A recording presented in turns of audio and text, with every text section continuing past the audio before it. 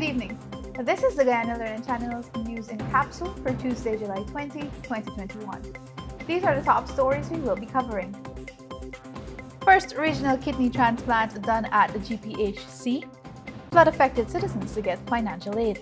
In the world of sports, U.S. gymnasts test positive for COVID.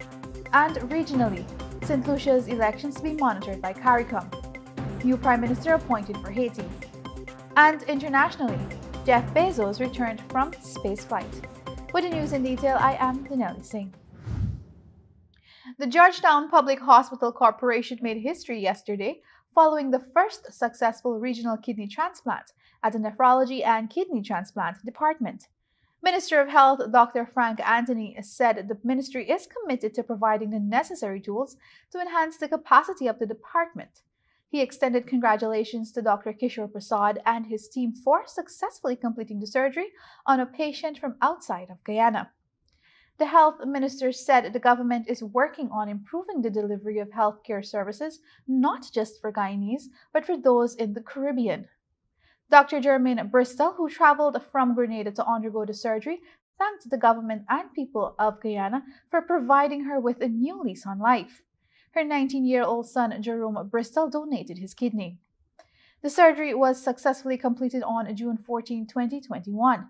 Head of the transplant team, Dr. Prasad, explained that there were several complications. He disclosed that while the kidneys start working almost immediately post-surgery, it took almost 3 weeks before Dr. Bristol's kidney started working. However, efforts were made to ensure her kidneys are back to normal function so that she will be able to live a normal life. Meanwhile, Dr. Anthony disclosed yesterday that the government of Guyana is currently working on the first draft of the transplant legislation. Although the health ministry has been making strides in organ transplant, the absence of the transplant legislation is hindering Guyana from being recognized internationally. The legislation will not only cater for transplantation alone, Dr. Anthony explained, but also biobanking, a new area of medicine that the country aims to develop the capacity for. The Guyana Medical Council, along with Dr. Kishore Prasad and his team, had met with the Minister of Legal Affairs and Attorney General Anil Nandlal back in January regarding this legislation. A subsequent statement from the Attorney General's chambers noted that there is no legislation governing, authorizing, and regulating the donation of tissue and organs to persons who meet the criteria of being a donor or recipient of such donation. As such, in order to protect citizens from being victims of trafficking in human organs and tissue, proposals will be made for the legislation to prohibit this. The legislation will also create offenses and penalties to monitor such grim incidents. The statement noted that a consultative approach has been agreed upon, which will include consultative engagements involving all stakeholders and associations, and their collective input will be channeled into the legislation and ensuring regulations. Dr. Prasad had been lobbying for years for such legislation, which will also save lives.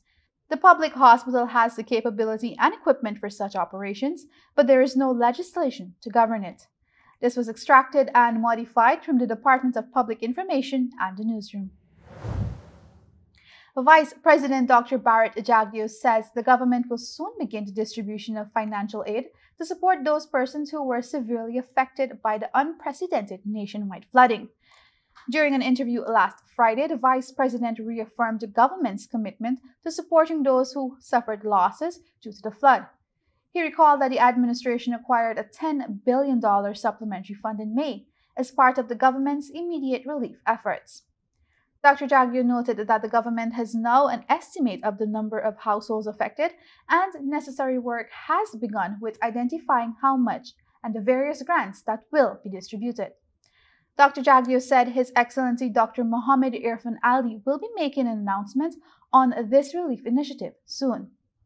Meanwhile, floodwaters have significantly receded in several communities, allowing for several residents who were being housed at shelters across the country to begin returning to their homes.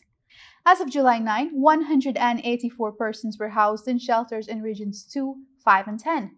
This is a marked reduction of the 257 persons who were being housed in 12 shelters as of July 2. Meanwhile, the vice president reiterated the government's commitment to achieving objectives including raising the old age pension from $25,000 to $40,000, making tertiary education free, and bringing on stream the gas to energy, which will cut electricity costs by 50%. This was extracted and modified from the Department of Public Information. And now in the world of sports. A female United States gymnast tested positive for COVID, and a team member has been identified as a close contact. The gymnast, who was not displaying any symptoms, tested positive at the team's training camp in the city of Inzai. Both athletes have now been transferred to a hotel to quarantine, with the rest of the squad having moved to Athletes Village in Tokyo. The U.S. Olympic Committee USOC noted that the athlete was an alternate or a team member included as a reserve. This was extracted and modified from BBC Sport. And now for regional news. A new prime minister supported by key international diplomats will take charge of Haiti, an official said on Monday. A move that appeared aimed at averting a leadership struggle following the assassination of President Jovenel Moïse. Ariel Henry, who was designated prime minister by Moïse before he was slain but was never sworn in, will replace the country's interim prime minister, Haiti Elections Minister Matthias Pierre told the Associated Press. The political turnover followed a statement on Saturday from a key group of international diplomats that appeared to snub Claude Joseph, who has been leading Haiti with the backing of the police and military since July 7 assassination of Moïse, called for the creation of a consensual and inclusive government. The core group is composed of ambassadors from Germany, Brazil, Canada, Spain, the US, France, the European Union, and representatives from the United Nations and Organization of American States.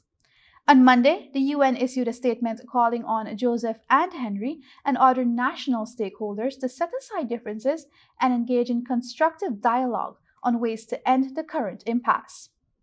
The UN added that Joseph and Henry made significant progress in the past week and that it supports dialogue to find minimal consensus for holding fair legislative and presidential elections. This was extracted and modified from Kentucky Daily. At the invitation of the government of St. Lucia, the Caribbean community CARICOM will be fielding a CARICOM election observation mission to monitor the general elections, which will be held in the country on Monday, July 26, 2021. The 10-member mission will be headed by Ms. Fern Narcis Scope, Chief Elections Officer of Trinidad and Tobago. The CARICOM Election Observation Mission proposed to meet with the electoral officials, leaders of political parties, and other stakeholders of St. Lucia. It will also monitor the election campaign environment and the voting process, including the opening of the poll, the casting of votes, the closing of the poll, and the counting of the ballots. The members of the observation mission will arrive in St. Lucia over the period of July 20 and 22nd and will depart on July 28 and 29, 2021. This was extracted and modified from CARICOM today. And now for international news. Billionaire Jeff Bezos blasted into space on Tuesday in the first crewed flight of his rocket ship, New Shepard. He was accompanied by Mark Bezos, his brother Wally Funk, an 82-year-old pioneer of the space race, and an 18-year-old student. They traveled in a capsule with the biggest windows flown in space, offering stunning views of the Earth. All 4 passengers have now parachuted safely back to Earth after their 10-minute, 10-second trip. New Shepard, built by Bezos' company Blue Origin, is designed to serve the market for space tourism among the super wealthy. On this flight was the oldest person who has been flown to space, Miss Funk, and the youngest student, Oliver Damon. The spacecraft lifted off at 9:12 EDT from a private launch site near Van Horn, Texas. After the capsule touched down, Bezos said astronaut Bezos his call sign, "Best day ever." He later said, "My expectations were high and they were dramatically exceeded." 2 minutes into the flight, the capsule separated from its rocket and continued upwards towards the Kármán line, the most widely recognized boundary of space, 100 kilometers up. The newly minted astronauts shouted "wow" and cheered. This was extracted and modified from BBC News. With that, we've reached the end of today's broadcast. Be sure to join us again Thursday right here on the Guyana Learning Channel for more educational news and updates. On behalf of the technical team, thanks for watching and happy eating!